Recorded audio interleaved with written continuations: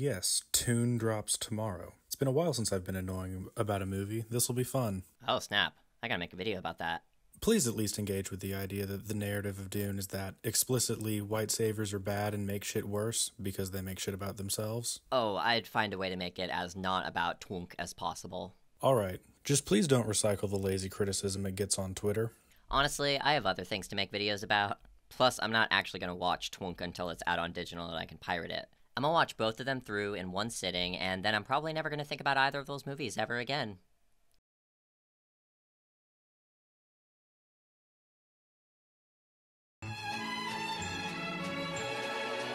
Okay, fine. I watched Dunk Part 2. Guess what? Turns out it was great. Great enough to justify spending almost 3 hours of my life on watching it? Debatable. I mean, I was never not going to watch it. Shit, I watched the first one. That's the point of splitting this shit into 2 parts, right? Well, for as big as shit I talk about how our entertainment is an opiate and inevitable distraction from the real things in the world that actually matter, I'm not immune to hype and propaganda. And if I'm being real, my main beef with the first Dunk wasn't so much anything in the film itself, but rather the way it was used to lure audiences back to movie theaters during a goddamn pandemic, which I will never forgive the studios for. It's like what they did with Tenet, except Dunk is actually a good movie. I can't keep calling it Dunk, that's too obnoxious even for me. Although, when I say Dune, unless I specify otherwise, I'm talking about both Part 1 and Part 2 put together, because they're a full story, and I hate splitting full stories into 2 parts. That's stupid Hollywood marketing bullshit. This is only the beginning. I'm not here to tell you that Dune is bad, because that's just it. It's not. I know I voice objections to the notion of objectivity in art while simultaneously referring to many pieces of art as objectively good, but with blockbuster cinema, there is such a thing as an objective measure of a film's quality in terms of craft and construction. And the plain fact is, Dune is very competently made. It checks off all the boxes, the direction is great, the performances are great, the sound and visual design are great, it's just all around pretty good. And like, super serious space opera epics aren't really my thing. I don't find them particularly entertaining or enriching or engaging, so when I say that Dune is really good, you know I'm not some easy-to-please sci-fi fangirl. My standards for the sci-fi and fantasy genres are very high. Dune more than meets those standards. The closest thing I can compare it to as far as literary adaptation goes is the first half of Game of Thrones. And in fact, this may be blasphemous, but these 2 films are better than the entire Star Wars original trilogy. It's not even close. Now, my conscience is clean. I did not pay for the experience of watching this film in any way. I contributed nothing directly to the studio's coffers. So why am I choosing to waste my time talking about Dune, enough to make a whole ass video of it? Because I'm gonna use it to talk about real shit. Obviously. Do y'all not know me by now? Because Dune has problems, and they're problems that are worth talking about. So if you just came here to know if Dune's good and worth watching or not, I've already answered that. Have a great day. I'll see you next time. For the rest of you, though, those who care about the real things, let's get into it. Firstly, I grew up with the notion of Dune being unadaptable or unfilmable, and that's just utter bullshit. I mean, it was bullshit even before Denis Villeneuve came along. We only believe this unadaptable myth because Hollywood has never managed to actually pull it off well before now. The reason that the 1984 Dune was such a train wreck was because it was made as an attempt to capitalize on Star Wars during a time when Hollywood filmmaking was overall pretty shit, and turns out it's pretty damn difficult to make a single 2.5-hour film out of a book that's like 1,000 pages long, especially when its director is wholly incompatible with mainstream Hollywood filmmaking. If you want to cut the time down, What is this with everybody? No. What is it? Really? Only me. It's Why? my fault. I'm serious.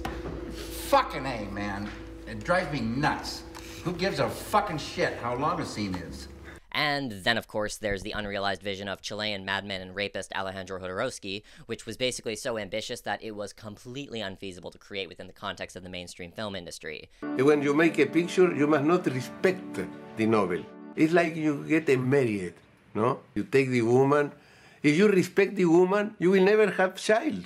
You need to rape the bride. And then you will have your picture. I was raping Frank Heber, you know, raping like this, but with love. With love. Featuring Salvador Dali and Orson Welles, designed by H.R. Geiger and Jean Giraud, music by Pink Floyd, and, most prohibitively, a 10 to 14 hour runtime. No shit, that version was never gonna get made. But, as it turns out, if you put Dune the novel into the hands of one of the few consistently competent mainstream directors, stack the cast with the biggest stars of the day, let it be long enough to tell the full story, and, most importantly, pour a fucking shitload of money into it, turns out you can make a pretty good adaptation. Who'd have thunk? And if we're being real, Dune is actually a very straightforward story. Sure, it's big and has a lot of characters and complex politics and shit, but narratively, it's very simple. It's very linear. It's just Lawrence of Arabia. Frankly, I don't believe in unadaptability. I used to consider House of Leaves by Mark Z. Danielewski to be the most unadaptable book of all time. But turns out that in 2018, a damn good House of Leaves pilot screenplay was written by none other than Mark Z. Danielewski. Incredible. I feel like it's passé at this point to shut down the criticism of Dune bad because Paul White savior, because it's literally what the entire story is about. Southern tribes believe a Messiah will come to deliver us from evil. You don't believe in the Lisan al-Gaib? We believe in Fremen. You want to control people? You tell them a Messiah will come. Then they'll wait for centuries. Yes, Dune is about how messianic religion is used to manipulate oppressed peoples into following leaders that do not have their best interests at heart. It's not a prophecy. It's a story that you keep telling, but it's not their story, it's yours. What your people did to this world is heartbreaking. We gave them something to hope for. That's not hope! Paul is a white colonizer who assumes the role of savior that ultimately leads him to power, and that's fucking awful. Millions and millions of people starving to death because of me. No shit. If anything, Dune Part 2 goes out of its way to tell the audience how they should feel about Paul's ascension. Like, in huge fucking neon lights. This prophecy is how they enslave us! How they dominate! They alter Chani's entire character to make her practically look into the camera and tell us directly that Paul is no messiah, and he should not be given power. I could aim the bombs at the main spice fields. He who can destroy a thing has the real control of it. You promised me you didn't want power.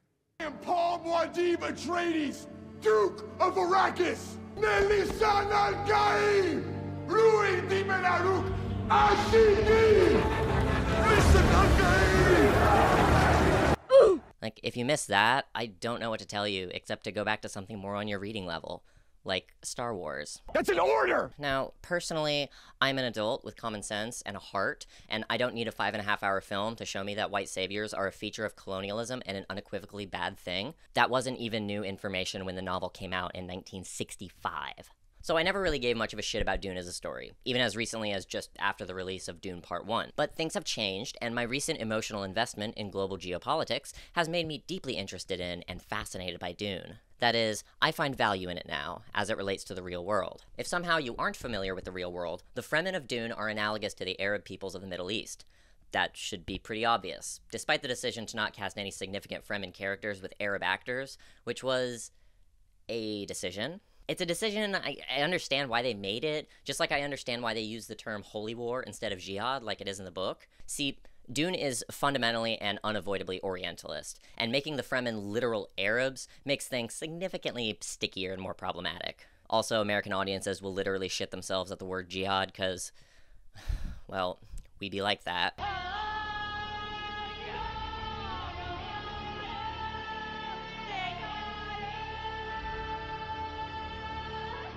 Yes, Orientalism is bad, and anyone who has objections to Dune on that basis is 100% totally valid. The Orientalism isn't necessarily my main issue. I look at it as an inherent feature of the story, and I can't imagine how one would tell the story without at least some shade of it. I suppose it would be different if Dune was made by Arab filmmakers instead, but that's just the thing. I don't think Dune is a story that Arab filmmakers would want to tell. I don't speak for anyone, of course. This is just my take as a repentant white colonizer analyzing a film about unrepentant white colonizers. But this framing is important to understand.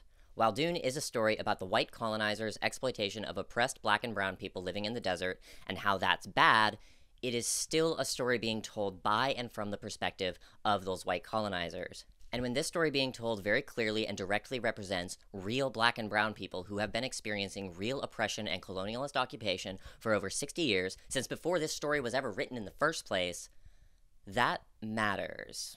This is the main problem with science fiction, and fantasy for that matter. The extent to which you can talk about the real world using entirely fabricated worlds is inherently limited by the fantastical conventions of the genre itself. One of the clearest examples of this would be Avatar. Avatar is very clearly an allegory for humankind's capitalist exploitation and destruction of natural resources in the interest of profit, and how it comes at the expense of indigenous peoples and their homes and culture. However, this allegory is neutered by the fact that this is a magical, non-existent planet, inhabited not by human beings, but by literal aliens. We don't go to Pandora to think about our actual planet being destroyed and the actual people being destroyed with it. We go to Pandora specifically to forget about our actual planet. It is an escape. It is entertainment. Yeah, James Cameron is very vocal about how much he cares about our destruction of the natural world, and yeah, one can see this reflected in the Avatar movies. But that being said, Avatar does not actually work as a vehicle for empathy for real human beings. See, James Cameron does not give a fuck about actual indigenous peoples. If he did, instead of spending billions of dollars over decades and creating this pretty little fake world with fake overgrown cat people to tell a basic-ass white man story about colonialism, he would have used his name and money to finance and promote the work of actual indigenous filmmakers and their projects.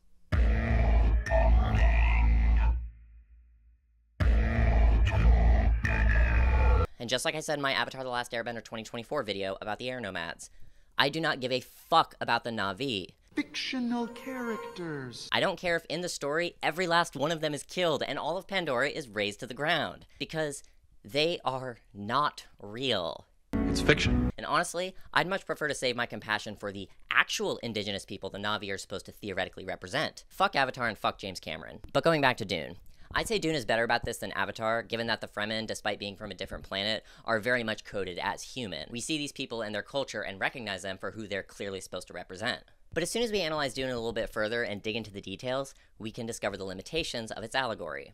I think of it kind of like Zootopia, Disney's frankly embarrassing attempt at making real-world commentary on racial inequality. Go back to the forest, predator! I'm from the savannah! The predator animals being treated like racial minorities who need to be controlled and tamed, for lack of a better word. They fail to illustrate the nature of racial prejudice because the logic of the story totally supports these prejudices. Black and brown people are not dangerous or a threat to others, which is why racism is flawed, illogical, and absurd. But lions and tigers and bears are dangerous, and objectively threats to creatures like rabbits and mice and deer and shit. Zootopia's racial hierarchy does have the logic to justify it. And in Dune, because it is science fiction in the same way Zootopia is fantasy, their hierarchy and system of control is somewhat justified. In a logical sense, of course, not an ethical one. Because we can say all we want that Paul is not actually a messiah. I'm no messiah. He's not actually the Quickzap Haderach or Lisa Al Gabe or whoever the fuck. But that's just it. He is, though. I'm not the Mahdi. I'm pointing the way! What are you afraid of? Worship. They used to be friends. Now they're followers. Duke of Arrakis! We need you. We need the Lisan al-Gaib to lead our people. You know what I think of all that. Lisan al-Gaib! I'm not here to lead. The Fremen aren't deceived into making Paul their messiah, because he is their messiah. We need you. We need the Lisan al-Gaib to lead our people. You know what I think of all that, Stilgar? I don't care what you believe. I believe. Look how your Bene Gesserit propaganda has taken root. Some of them already think I'm their messiah. I must sway the non-believers. If they follow me, we can disrupt spice production. That's the only way I can get to the Emperor. We must convert the non-believers one by one. We need to start with the weaker ones. The vulnerable ones. Now we go south.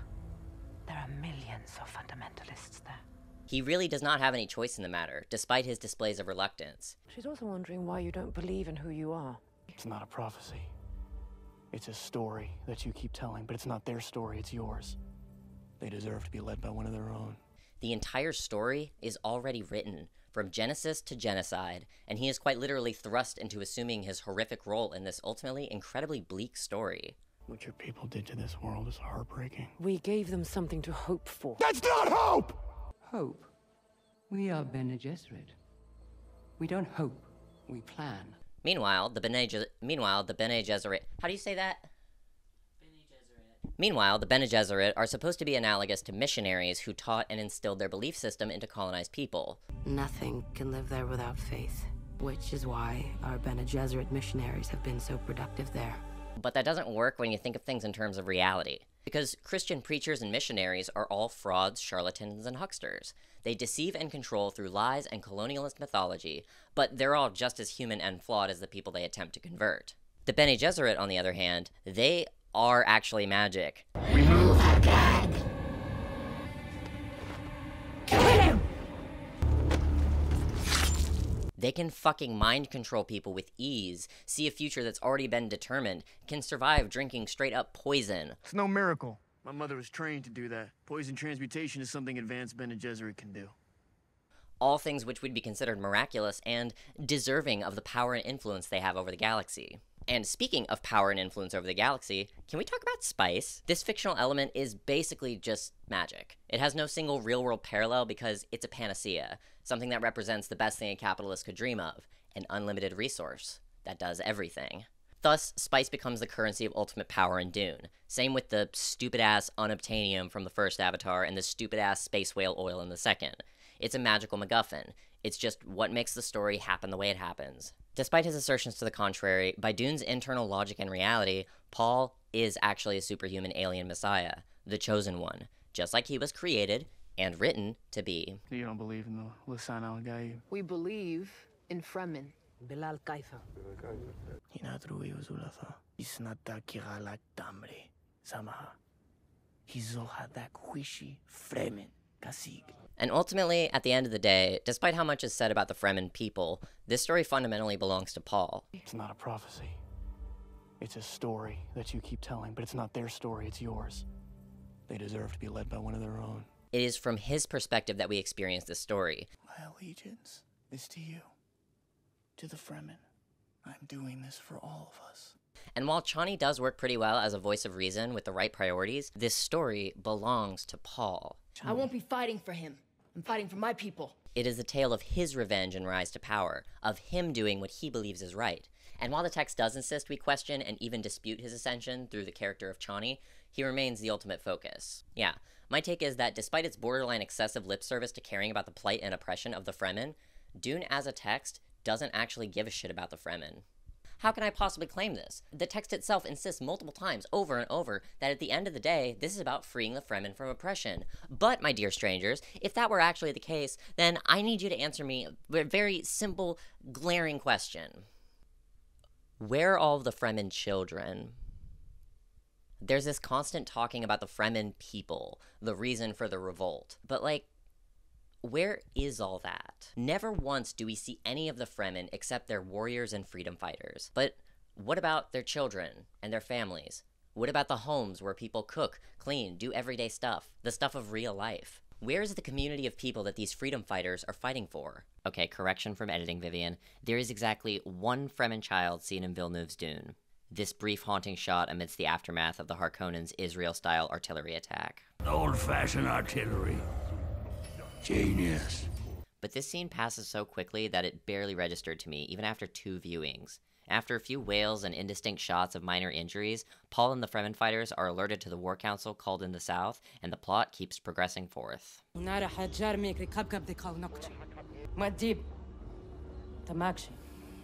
I don't know, it just feels weird to me, and the brevity of this small scene and the way it's basically immediately forgotten kind of emphasizes my point. No one but the camera notices this child, especially not Paul, and like, this is a particularly odd blind spot considering that apparently in the book, Paul and Chani literally had a child during all this, one who got killed by the Harkonnens.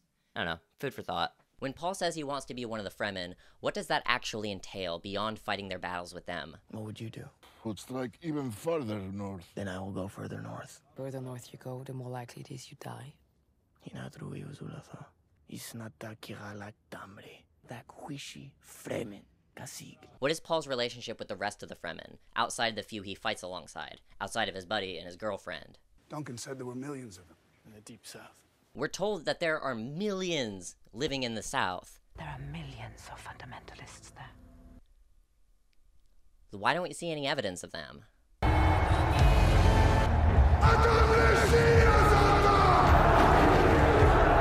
And if the Fremen are analogous to Arabs in the Middle East, what does it say about Dune that the only Fremen it focuses on are the militant religious fundamentalists doing guerrilla warfare in the desert? It might surprise you to learn, but a majority of people in the Middle East are not militants in caves, the terrorists we've been trained and conditioned by propaganda to think of all Arab people as. Well, it shouldn't actually surprise you because if you've been paying any attention to the world, especially the Middle East, you've been seeing what the people there are actually like as they're massacred. Just people, flesh and blood, like any of the rest of us, and most of them are children.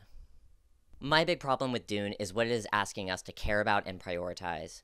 Human beings are reduced to abstractions, represented by emaciated plastic dolls in Paul's visions, and words and phrases like the people. But the people being killed and displaced and starved in Gaza aren't abstractions. Each and every one of them is very real, just as complex and nuanced a being as Chosen One protagonist Paul Atreides is. Thinking of it like this makes the weight of the concept genocide feel a bit different, huh?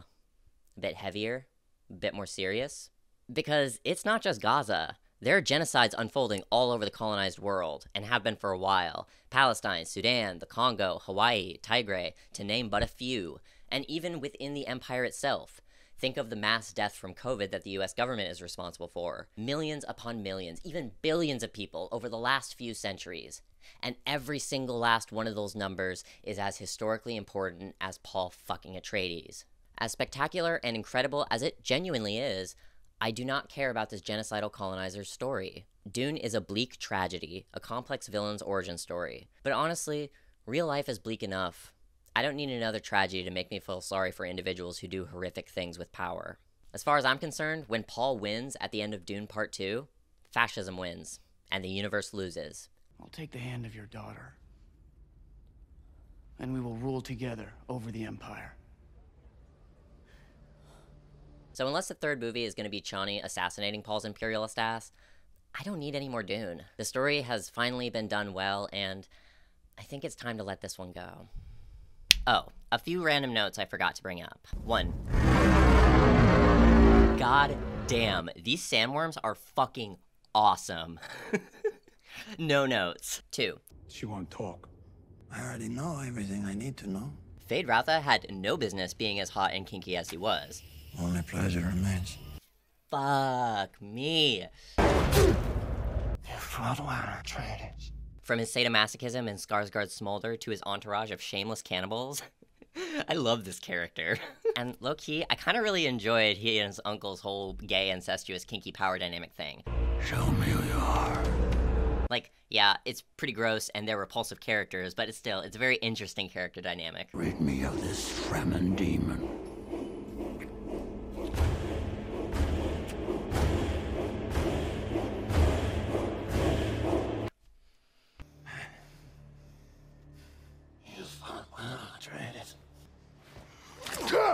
Just a couple of people who totally got off, bro.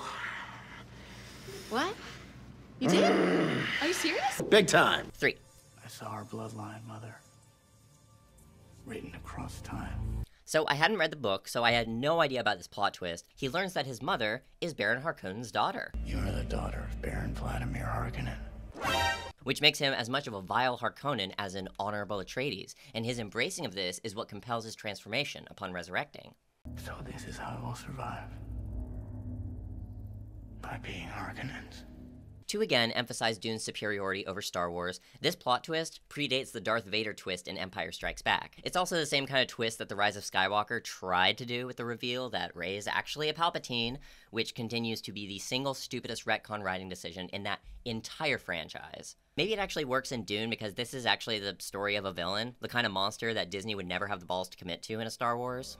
Grandfather.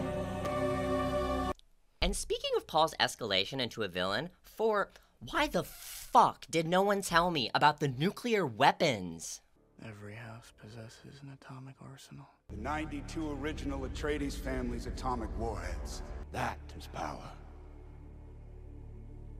I realize that, again, this is part of the point of Dune, but it always bugs me how casual a lot of big films like this are about things like nuclear fucking warfare, a class of warfare that is so apocalyptic and destructive and horrific that we have not engaged in it since the first time we tried almost 80 years ago. If you don't want to raise an army in the South, you may still have an option. Firepower. I know where your father hid the family atomics. It's wild that this is what Paul accepts as an alternative to amassing an army of Fremen freedom fighters. Try saying that 3 times fast. Fremen freedom fighters. This kind of ultimate scorched earth warfare is the work of colonizers. I could aim the bombs at the main spice fields. He who can destroy a thing has the real control of it. Indigenous people anywhere would never consider a military strategy that so thoroughly ravages and destroys the land they belong to.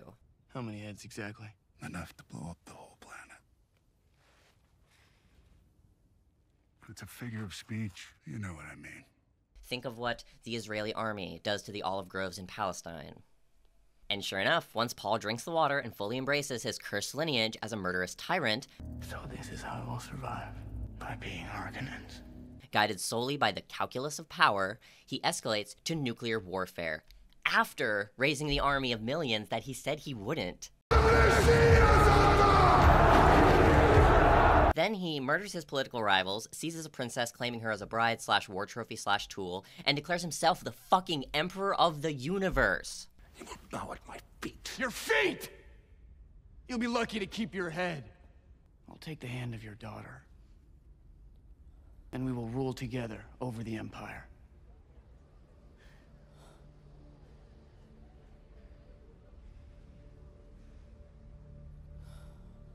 Oh, while holding the planet, the one he is ostensibly fighting for, hostage with fucking nukes. If the Great Houses attack, our atomics will obliterate all spice fields. You're out of your mind. He's bluffing. Consider what you're about to do, Paul Atreides. Silence! Sploosh. Chani really should have killed him when she had the chance. And lastly, 5, nothing to do with the movie. I just want to voice my appreciation for how inappropriately gay and horny Rebecca Ferguson is. Also, you have great legs. And also, they're cutting to here, aren't they? Yeah. I'm really enjoying it. As long as you don't see my underwear, it's fine. No, she's good. Sorry. No! Are you apologizing? Dune popcorn bucket. I don't understand. Yeah, you're supposed to put your hand in there and eat the popcorn. Oh. Yeah, I know. I don't think they had an intern that had a, different mindset. Interesting, how sensual. Oh, the shoes. I know. I know. Oh, you can try them later. And the intellect. Sorry, go. All right. How are you, Rebecca? I'm really well. Happy now. This is good. Good. So, You're in this movie. You're the lead, babe. Well, I mean, they do say you have to ride a sandworm to earn your spot. Wow, so. look at that. That's what happened back in the days with MGM, but thankfully we moved on. I love her. Anyways, like, comment, subscribe, support the channel through Patreon, Ko-fi, CashApp, or Venmo. Watch and share my videos on the Gaza Holocaust that YouTube is suppressing. Don't forget to be a stranger. No gods, no masters. All cops are bastards. Wear a goddamn mask and free Palestine. I'll see y'all next time.